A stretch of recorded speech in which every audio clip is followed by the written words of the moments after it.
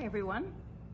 Welcome to Cavan Library and the Mackay Educational Resource Center, where we, like you probably, are getting ready for Lent and Easter.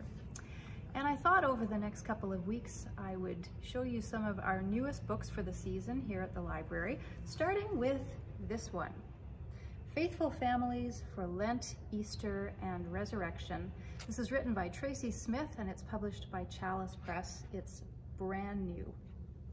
Now you may already be familiar with Traci's work through some of her other books, Faithful Families, Prayers for Faithful Families, and Faithful Families for Advent and Christmas.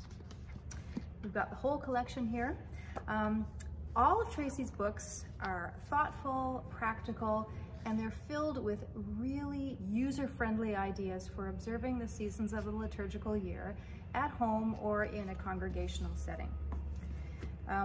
This is no exception, but one of the things about this book that really stands out is that it addresses a tough question: how we present the death of Jesus to children. So many resources out there, picture books, as well as popular traditions like resurrection eggs, emphasize violence as essential to the story.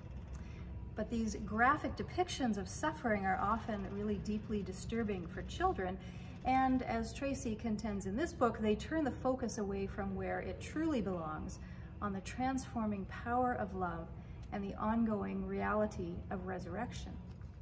So Faithful Families for Lent and Easter presents a thoughtful and firm critique of substitutionary atonement, and it offers an alternative that's rooted in Scripture, is hopeful, and life-giving.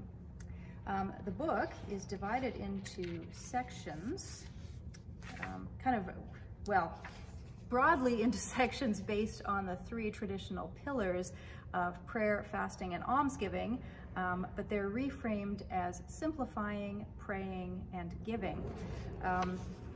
Chapters beginning the season, Pancake Tuesday and Ash Wednesday, praying, simplifying, giving, and then we get into symbols, Holy Week, Easter Vigil and Easter, the season of resurrection, and ending the season.